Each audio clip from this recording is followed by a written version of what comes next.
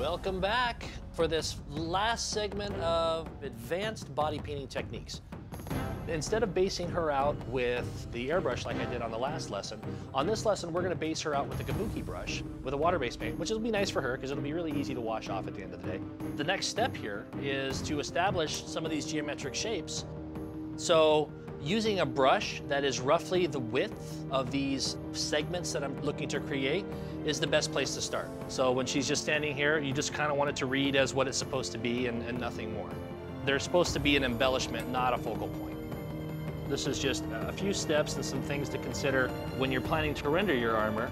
We're going to wrap up the day today with some traditional illustrative techniques. Color blocking, 3D protrusion, foreshortening. There's no second guessing what you're looking at right now. The imagery already, even without all that detail, is already fairly impactful. So that's a win.